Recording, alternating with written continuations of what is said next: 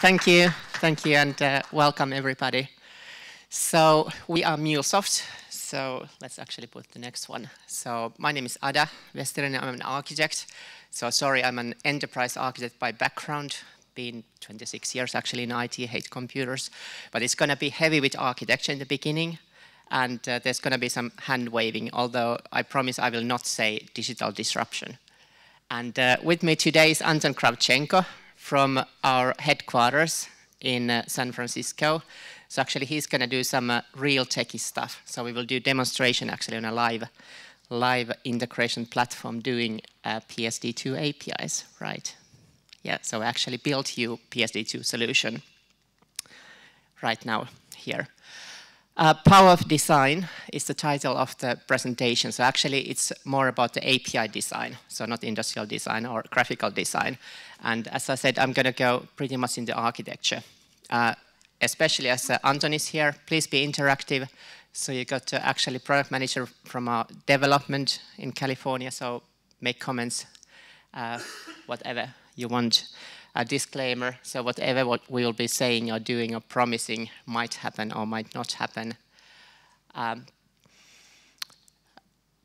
The title, the design, I was thinking about this one. So it's related to challenge that usually we are pretty good designing things and solutions for short term, but not very good for long term. So that's the red thread of my presentation. So what can we do when there's so much things changing, there's so much uncertainty as well?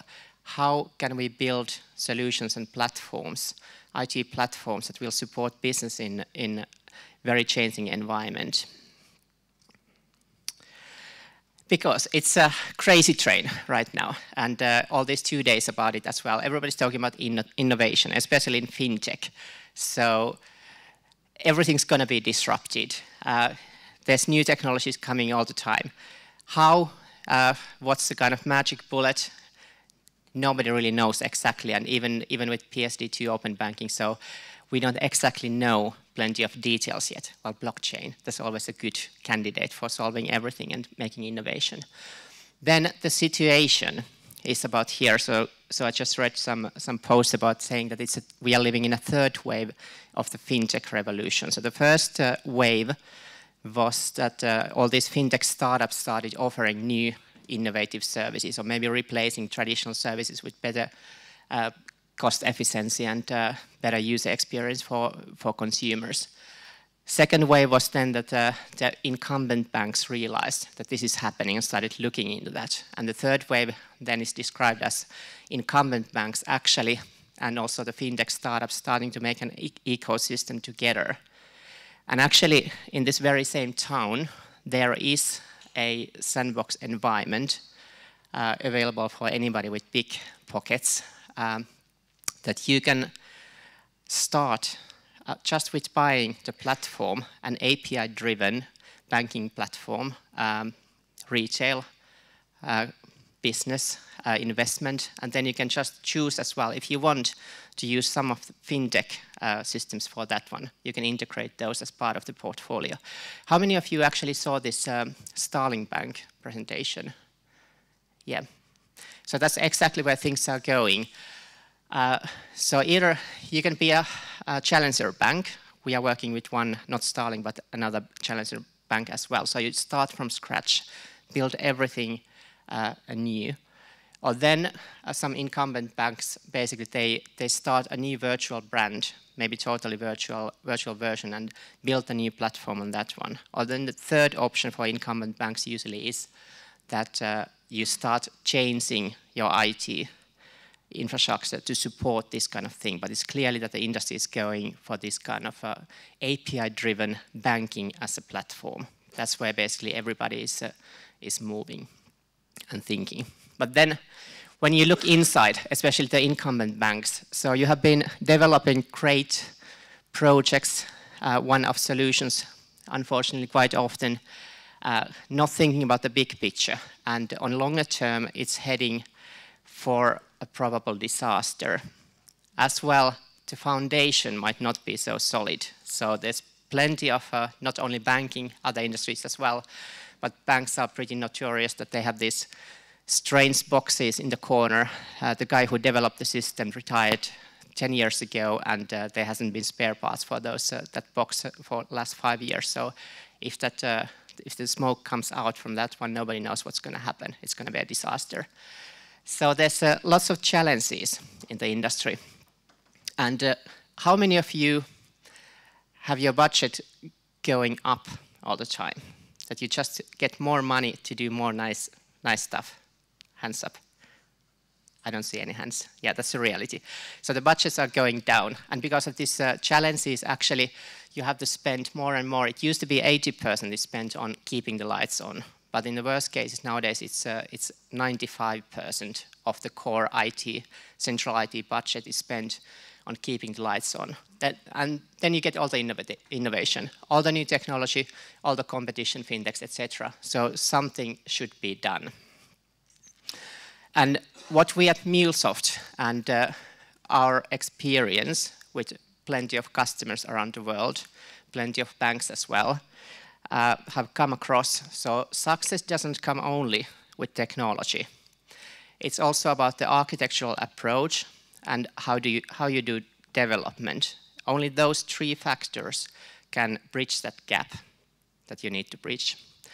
And actually, there's a Gartner white paper out from last March that's worth 20,000 pounds of knowledge or something in very condensed form, how you can do it. So it's a technology platform, API-led connectivity, and Center for Enablement. So I will walk you briefly through this approach as a background, high-level background, how things should be done nowadays if you want to achieve this kind of IT landscape. Very briefly about platform design.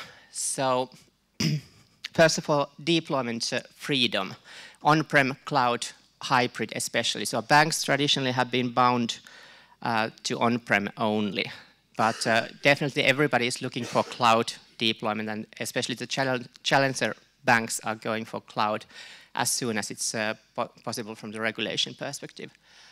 Technological diversity, especially incumbent banks again, so you have to support your mainframes, your long-term legacy, together with the latest digital innovation. So you have to be able to connect maybe like traditional web services, mainframe queues, most modern APIs as well, all of that in a single platform if you want to succeed as well. Architectural pattern flexibility. So we are mostly talking about APIs here. But APIs themselves, it's a pattern, more modern SOA pattern. Microservices, one specific pattern of that one. But in a heterogeneous environment, complex environment, you want to support multiple number of patterns. You don't want to restrict yourself to only one, like microservices APIs for external use. But you want to have an IT platform that supports all kind of architectural patterns. And what we talk, how many of you saw Danny Healy's presentation earlier this morning? Yeah. So I think he was talking more about application network. I'll just mention that this is our vision at Mulesoft. So what modern companies and enterprises especially want to build is an application network. So a flexible platform that works on all deployment possibilities, on-prem, cloud, seamlessly. You can plug in and out legacy systems, modern systems, create new business processes, create new user experiences very flexibly by exposing everything with the standard uniform APIs and integration interfaces. That's where you should be heading at. Then the second element, architecture design. What kind of architecture do you need then for this modern IT landscape? You got lots of an ever-growing number of data, processes, systems, new audiences, especially new channels. You want to shoot up a totally mobile banking platform, some probably new channels coming after some years. You have to make sense of all this and make it work together if you want to thrive. And here's a healthy advice. You don't want to be here, ending up here. And if you just go and take the latest idea always and make a one-off project with the lowest TCO, you will end up with this integration and dependency spaghetti. That's a lot of the legacy companies especially have this as a problem.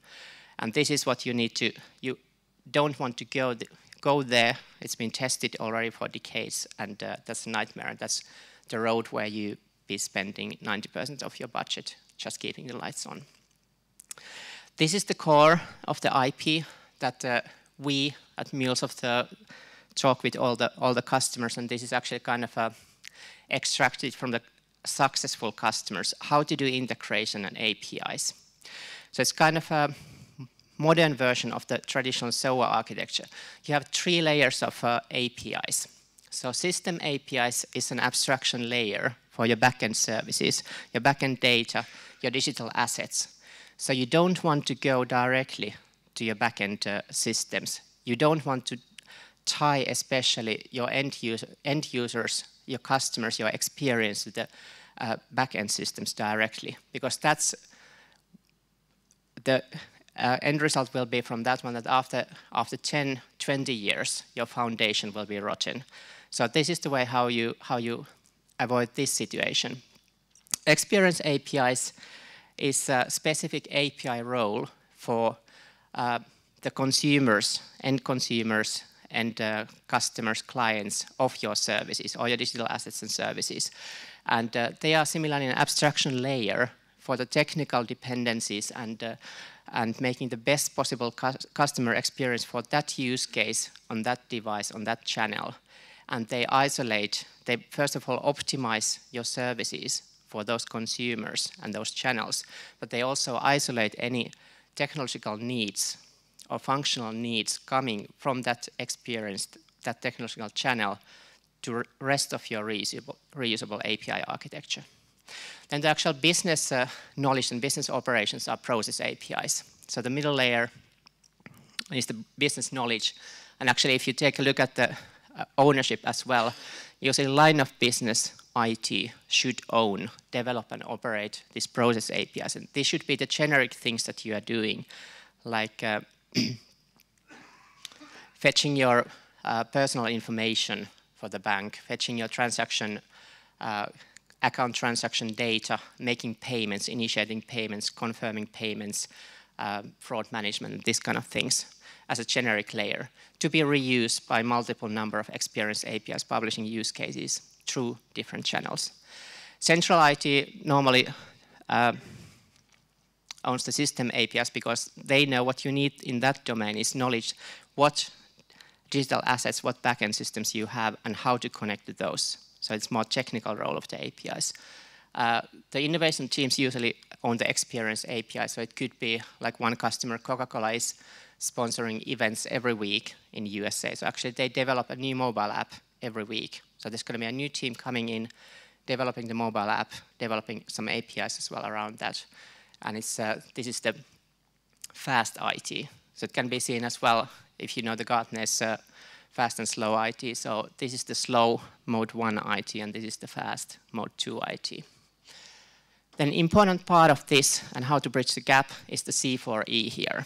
So actually, we advocate strongly that you don't do API development or integration development in the traditional mode of integration competence center or center of excellence. So we call it C4E, Center for Enablement. And the role of that one is that it starts usually with central IT, creating templates, project accelerators, API best practices to a shared repository. So we call it Exchange. It's basically a web portal accessible through a browser or then from development tools and also the platform tools themselves. So this is the starting of best practice, how API development management should be done in the organization. And then the actual projects start their development. And as a first step, they should always go and see what's published. So this is how you promote reuse, because reuse is at the core of bringing productivity, improving the productivity of development in IT. Is there an asset? At least there should be some project template. Maybe that's even reusable asset that can be used straight away as an API. So actually that's an API directory, API catalog as well in that sense. Or then if one doesn't exist yet, then there should be some kind of template, best practice documentation, how it should be done. And it's going to be so much easier for the developer to take that one and start customizing for their needs than starting the development from scratch. And it's also a two-way train. So maybe in the project, there's something that would be of free use for other projects or corporate-wide. So they should be then promoting those things back to the repository to be shared with everybody again. So this is the core idea of C4E, Center for Enablement, not trying to control the development. So letting go of control, letting basically anybody in the organization to do the development, but still as IT should try to control the quality, governance, security, etc. So trying to enforce those through those reusable assets. So maybe having an API template that includes already the corporate security policies, etc. So trying to guide the development through this one. There could be some review processes, etc. So this is the people process part, which is always the most difficult one and easiest to fail. Going down in technology, so the actual API design. So that's very important part. What would be the reasons when you start creating APIs and publishing those, why they don't get used? Why nobody actually uses your APIs? What would be the 3 biggest reasons for that?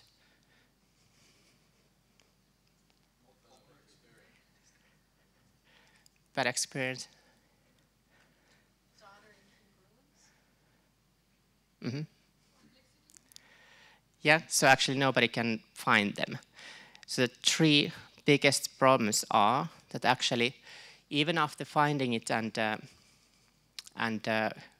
reading the documentation or description of it, it actually doesn't behave as expected. It's hard to understand. So you find it, but it's difficult to understand what's actually it's doing. And then naturally, if nobody has heard of it, nobody's going to use it either. So these are the 3 biggest challenges when you create APIs and want to promote reusability and your API economy with the external developers as well. So the solutions from our point of view are, first of all, make the APIs discoverable. So we have the Exchange, for instance, as an API catalog, have a place where people can go and look and have something. So I'm coming back to that something that is the shared information, the API contract. And then to learn how to use it, so have the API portals, tutorials, and have a clear human-readable API contract as well. How is it used? Then to ensure that the API will do what is expected by reading the documentation and the API contract as well. So this is actually the API first development approach. So you should stick to the definition. So what you want and what actually provides all these needs is a API contract in some form. So we are crazy over RAML, RESTful API Markup Language. There's 2 others, Swagger and API Blueprint. So it's basically depending on your platform and choices you can choose between each other. We have been always thinking that RAML is the best one, but we do have on the roadmap, I heard that we will support Swagger in the future as well. But that's most important thing, have an API contract. Because first of all, that will be the asset that you publish so that people can find it. So it's very simple. And the same asset will describe. So have a powerful markup language that can describe human-readable what resources you are publishing, how they are accessed, and what you get back. And then the last problem, so that actually the implementation does what the API contract describes. So stick to spec-driven, specification-driven development. So there's 2 different stages for API development. There's the design phase and there's the development phase. So the design phase should be the agile part. So take your end users, take your use case, innovate, try to engage them, test with them, and design the API contract itself. And because you should be able to mock only with the API contract, you don't you don't need to do any development yet. So just mock up chains, test with your future consumers, find the best possible and contract that promotes reusability as well, because that's what you are aiming for with the APIs as well. Understand why you do it, think long term, not just today, but try to think long term. Unfortunately, it's not very easy because we can't anticipate future very well, but keeping it simple, actually the last house rule helps there. The fancier you get, the poorer reusability you probably will have with time. So try to keep it simple and generic. Otherwise, there's a number of other best practices how you should design APIs. And actually, I think, yeah, so if you want, we have actually a book on this one, The Undisturbed Rest. So that's going into depth for the best practices in API design on generic level also. So Simon there on the back row will be happy to give you some if you want. You can find it free ebook as well from our website. Anyway, the design part, be agile, be fast, fail fast, try to make the best possible experience and reusability for the API. But then after the spec is fixed, you go to development mode and do the development according to the spec. Don't innovate anymore, don't be agile, because you will break the contract if you do that. So implement the actual implementation of the service according to the contract. So try to divide it in these two phases. Innovate first with the contract, and after the contract is fixed, then just implement the contract.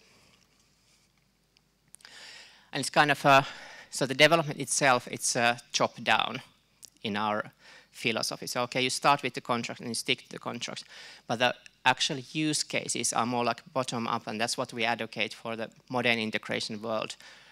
So traditional SOA was not very successful because, well, multiple reasons, but one of the biggest problems was the approach that you actually publish your technical resources as a best possible API and then just wait that the world will come and use them. Well, they never came. So be more bottom up with the APIs and integration development nowadays. So you should have the need and start from the need. There should be somebody who wants to use the service and design that service for that use case. And then the actual development process control with the spec-driven development. That's actually lists, so that's the double loop of the actual design and the development of APIs, and actually it lists also the features of our product platform for supporting that lifecycle management. I will leave it for now because Anton will be doing a live demo actually on how to do a banking API with this contract design, mocking services, development even. Yes, great. So let's do banking APIs. I'll just showcase. So coming back, I went pretty fast through that, but combining the API-led connectivity and the powerful platform. So actually, we have been building an open banking platform blueprint. So actually, it is a reusable asset in itself. And if you take a look from the very beginning of the PSD2, so basically it names these two use cases, account information and payment initiation. If you take very simplistic view, it's just those two experience API in Mulesoft lingo, and there's some kind of banking, core banking backend, and it's just connect those. But after my presentation, you should think that that's not the right way to do things, because you want flexibility and you want a platform that promotes reuse and fast development in the future. So first of all, abstracting your backend. So it could be, for instance, Temenos T24 connectivity. So abstracting it into canonical data model, maybe. So you have your customer, you have your accounts, you have your payments, you have your authorization services, some other backend services. Then in the process APIs, having generic process that you want to invoke across experiences. And if you do this extra work, which seems at first like extra work, what you will gain on the longer term, well, CMA, for instance, adding there, probably there's not much reusability, but let's believe there's going to be additional use cases. So you want to build this API-driven banking platform. So for sure, you want to connect other parties to your payments, to your account information, etc. So everything else, the reusable services exist already, and you just add new channel, new business process, new business experience, user experience on that. Or maybe during time, you want to change your banking core system actually. So from your on-prem legacy system to a service provider banking systems or some other vendor or whatever. If you have this abstraction layer of system APIs on top of your backend services, that's not going to be a huge pain. It's going to be a quite big investment in the beginning, but longer term, it will provide you a powerful platform to do this API-driven banking. The Starling Bank was, for instance, talking, and where lots of banks are heading right now. So this is the idea. And this is also the solution blueprint we have been making, and Anton will show an example of, is it account information? Yeah.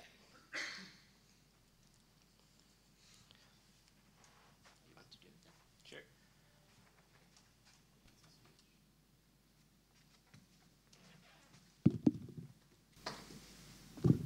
Hello, everybody.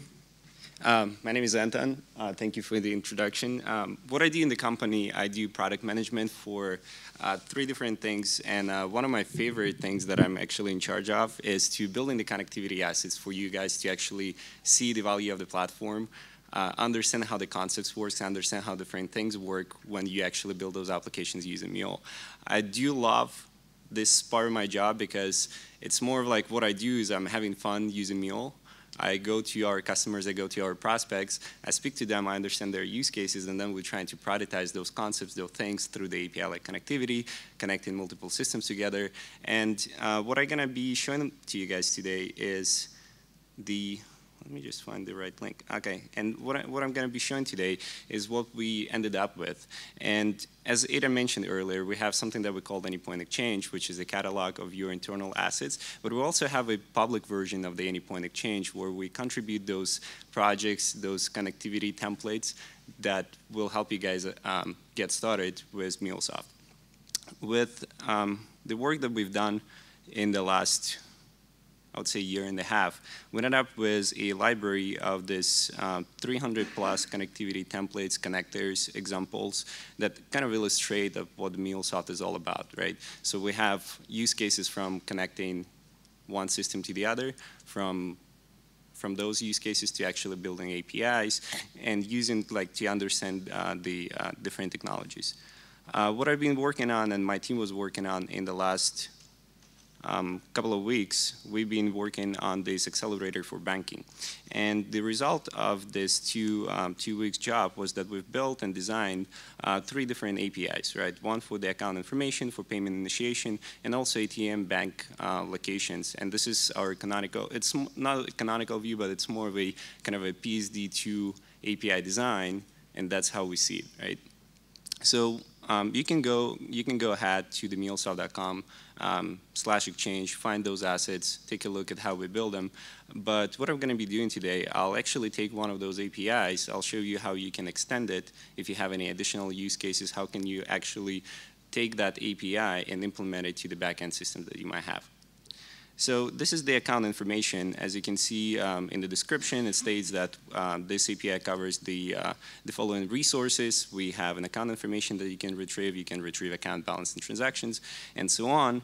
And under covers, we have this API designer, which is the tool, which is a solution where you can actually go and build that API, right? So just to showcase you a little bit on how the whole thing works, right? So an API designer, when you start defining the RAML, you actually start designing how your API will look like, and this will be eventually something that you'll distribute to your API consumer for them to actually build solutions on top of it, right? So this is the account information service provider, which applications I'm from the United States, we have this application Mint that kind of integrates with a bunch of different banks and retrieves that information to the single application. This would be the API that me as an API consumer will be using in order to build those experiences for the end customer, right? So as an API provider, I will go to my API designer and I'll actually start defining the entities and the operations that I can perform over those entities. So let's say I have a resource called accounts, right? So I can actually go and say hey, I have a display name for this accounts, which is the account information, right? And I have one of the operations that I can perform, which is get. And it also has some description.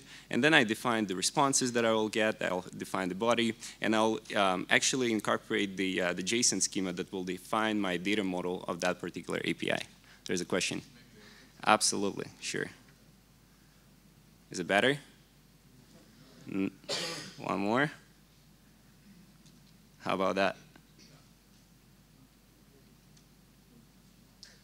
Yeah, that's what happens when you start diving into code.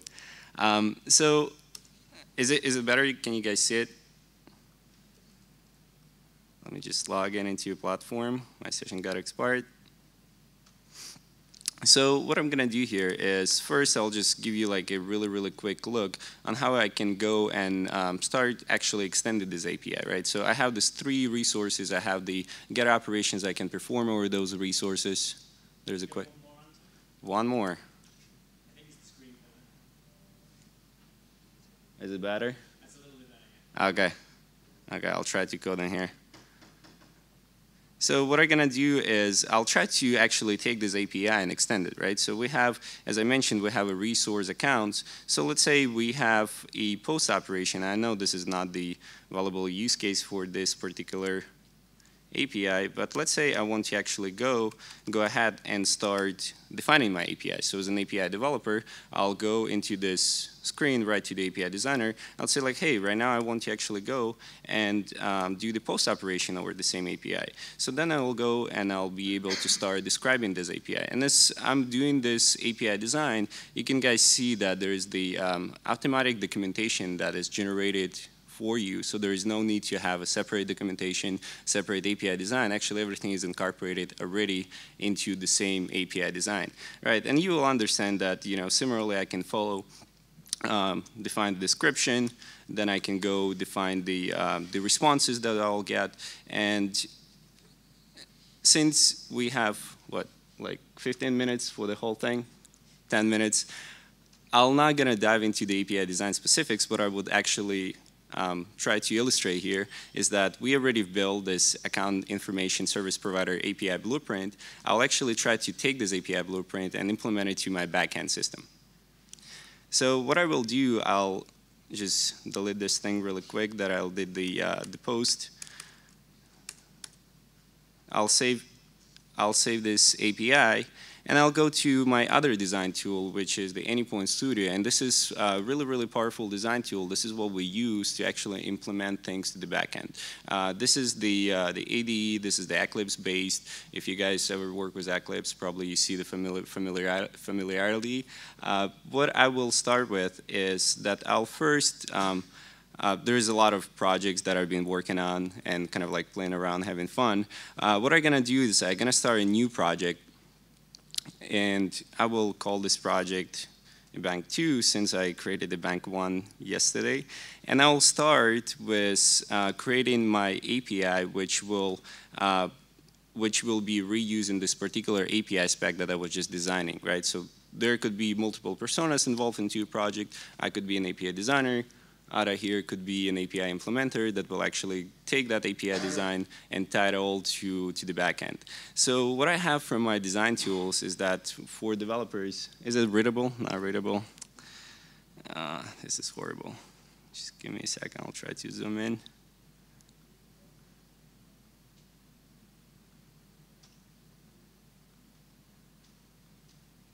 Let's make it as large as possible. Better. Sorry about that. Okay, so this is the Anypoint Studio, as I mentioned. When I log in and I decided to start from, not from the scratch, right? So I know that there's an API design that was already designed within my enterprise, within my organization. I have this account information API that I will start actually implementing here live and just show you how the whole thing works.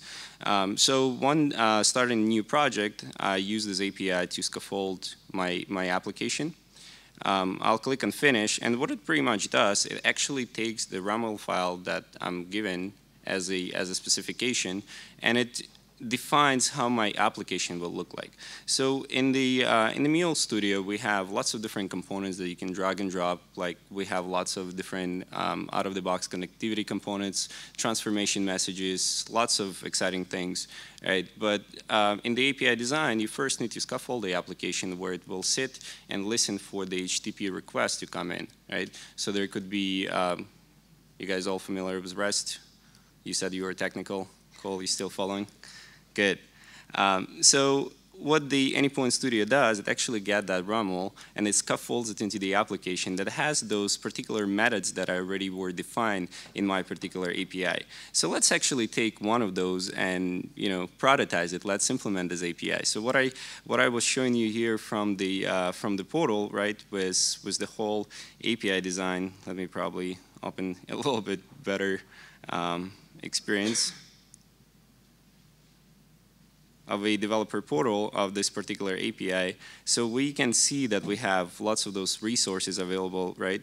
And I can actually go and try them out. I can make the API calls. I can get the response. I can see that there is some JSON coming out. But this is the mock-in service, right? This is what I did as an API designer to provide kind of a visibility for my API consumers so they can have an idea what things that will be on top of. But it's not an API implementation. It's not live API, just a mock-in service that gives you that data, right? So what I want you to do here in the Anypoint Studio is to actually implement that API to the backend service and show how simple that could be done. Right? I have only 7 minutes left, so let's just do it. Let's try to connect. What I'm going to do here is that I will implement the implementation for the accounts where I'm going to go get account information through this API. So that what we do, I'll go and first search for a database. Right? I'll remove this payload that gives me the mock-in data. I'll put my database, which is, again, just drag and drop, right? We have a connectivity asset, make it really, really simple. And I'll go and configure this particular database, which is almost impossible on this screen.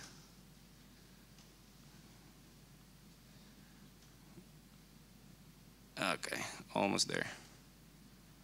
Stay here with me.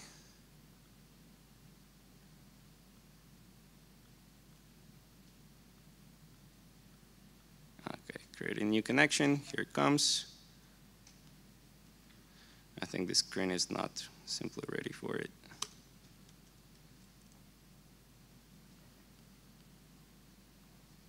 Well, that's how you find that the design tools are not made for this particular screen resolution. Okay, here it comes. So, is it still readable? Okay, I'll be reading so you guys have an idea what I'm doing. So here first I'll select what kind of database I have. Yesterday night when we were speaking to Ada, she asked me to do this live demo. So what I did, we have a database running on AWS. I created a separate schema so then I can use that schema for this demo. This is the MySQL database I selected from the list in order to connect. The second step in this process connecting to your database, I just need to configure the connection, right? So I need to list my database credentials. I have them here. Please do not take pictures because this is the real database running. Those are whole credentials that I'll be using here. I'll copy paste this database URL, upload the MySQL driver that we are not able to ship because of the security compliances. I failed, and the reason why I failed, this is the schema that I need to rename. I'll test the connection, and you see that the connection was successfully established. So right now, I'm actually connected to my database that is sitting on AWS. So right now, I can start having fun and actually, building the actual API, not the mock-in service. So once I'm connected to my database, it gives me the operations I can perform over that data source. And one of the reasons, I probably need to step back and say, hey, this is a database that I use for this example, but we can connect to absolutely anything. It doesn't really matter if we have a connectivity assets or not. We have 130 plus different connectivity, out-of-the-box connectivity assets, right? So we can connect to Salesforce with our connector that abstracts the complexity, but we do not really care what is on the back end, right? If you tell me like, hey, I have a SOAP API, I have a REST API, I have a Java API, it doesn't really matter. We speak protocols, so you give us that technology, we can connect to it. We have all those components to cover those use cases. In my particular case, I'm using database because it was simple to set up. So I select the operation, which is in my case select. I'll do the basic select, kind of readable. Select everything from my accounts bank schema that I set up. And the second component that I'm going to drag and drop into this particular flow would be the Mulesoft data transformation. And one of the really, really cool and powerful things, let me make this bigger, is that while I'm doing my API design and I'm dragging those components, what Mule does, it actually sits on top of those data sources, and I'm not exactly sure how readable that thing is. It can actually sense the data that I have coming from data sources and gives me the schemas that I can start playing around with. So once I go and drag and drop this transform message that we call, which allows you to do lots of mapping just on demand, you can actually see all that data coming live. So there's a data coming live from my database. There's this schema that I already designed in my particular API. So right now, the only thing that I need to do is pretty much just do the mapping, right? So I'm gonna do the mapping of ID to ID, account number to, let's say, IBAN, a type to type, and the currency to currency. And as you can see, like all this mapping is dynamic. It doesn't really matter what payload is coming in, if it's coming in Java, if it's coming in JSON, if it's coming in XML. We do transformation and we do kind of abstract all that complexity.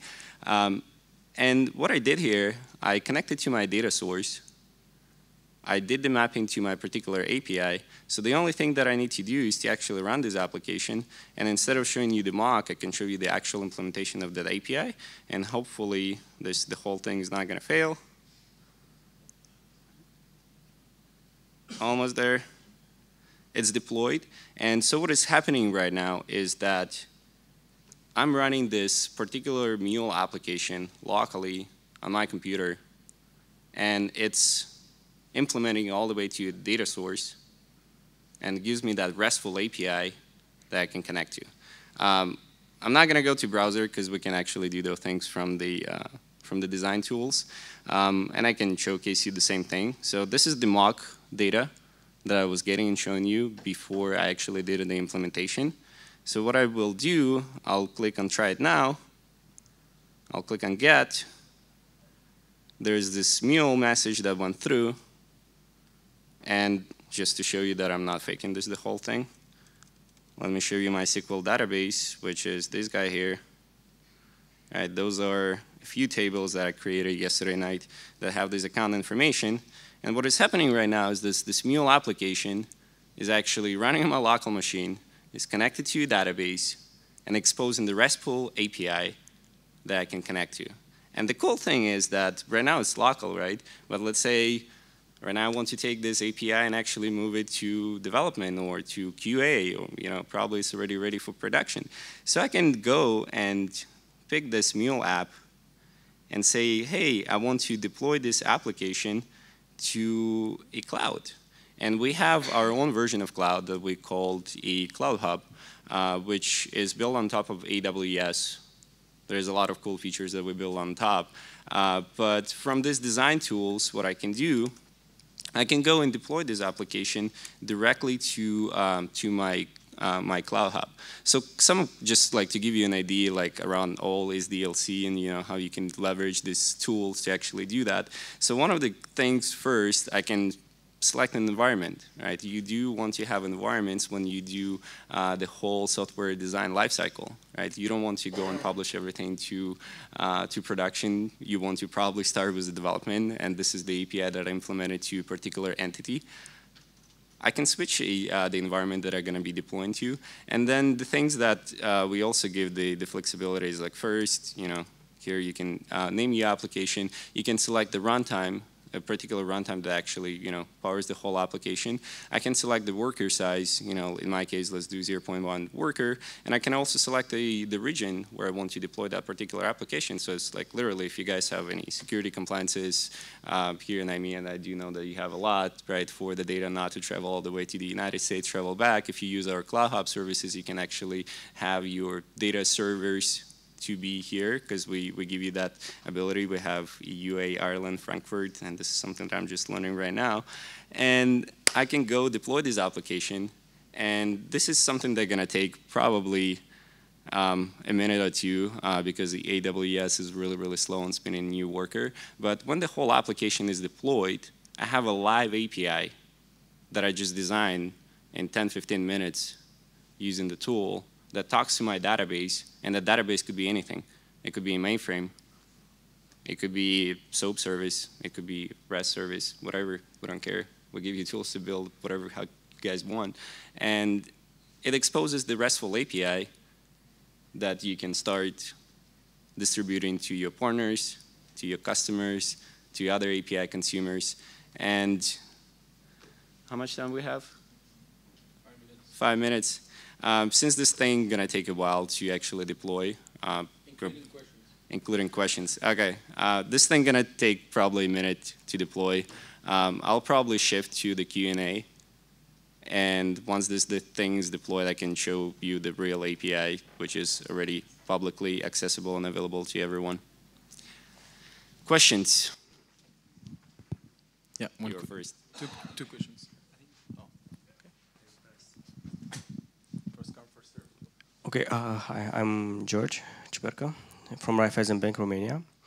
What I wanted to ask is what it's behind those, let's say, icons that all those behind of those connectors. So you have Java implementation behind. Yeah. You have a Java application that runs in a standard JVM. Do you deploy it in another server? Or it's a standalone? It's a standalone application, from what I understand. Yeah, so the whole Mule is Java-based, right? So you can actually, in design tools here, where was my studio? While drag and dropping the whole thing, you can go to the configuration XMLs where you configure those components, right? Some of them we give you out of the box. Some of the things you can code the Java and just, reuse them later on. And then once you have the application, it scaffolds everything, like all the binaries in the zip file, which is deployable on our Mule runtime, right? And that's something that we have natively supported in the Cloud Hub, our version of Cloud. But it could be, we do not stick to our particular cloud. It could be deployed to your cloud, a hybrid. It could be on premises, so you can ship it anywhere you would like. Hi. Yeah, my question was around sort of security. So it's impressive what you've just done, but obviously it was also perhaps a bit too easy, and we were sort of pretty much exposing data. I know we filtered the sort of set of columns, but perhaps, obviously I wouldn't want any customer to be able to access records belonging to another customer. So kind of what's the sort of hook into identity and access management? Yeah, that's a perfect question, and this is something that we currently working on to like all around security, to implement a two-factor that we been hearing just a couple of hours ago. What I did here actually in this particular API, if you guys are really, really tech savvy, there's a couple of the security schemas that we already applied for this particular API, so I just commented them out to skip the whole security stuff to make this demo appearing and simple, right? But like if I remove the security, these comments out of the security schemes, and I'm trying to make the same API call to this particular thing, it actually goes through the OS2 provider, right? And anytime when I'm trying to make a request, it will redirect me to this particular identity provider that I will be choosing to use. So the only thing I did the whole demo without the security validation is because it's simpler, and I can make it in 15 minutes, right? But if you want to secure your API, we do have a support, and right now we're actually working on creating this blueprint on how we see the security and the PSD2. If you've got any white papers around that, I'd be interested to. Yeah, we do have white papers. Yeah, we have some. Yeah. It's okay for questions? Yeah, so thank you very much. Yeah. Thank you guys. Yeah, Thanks thank for you. attention. Enjoy the rest of the API days.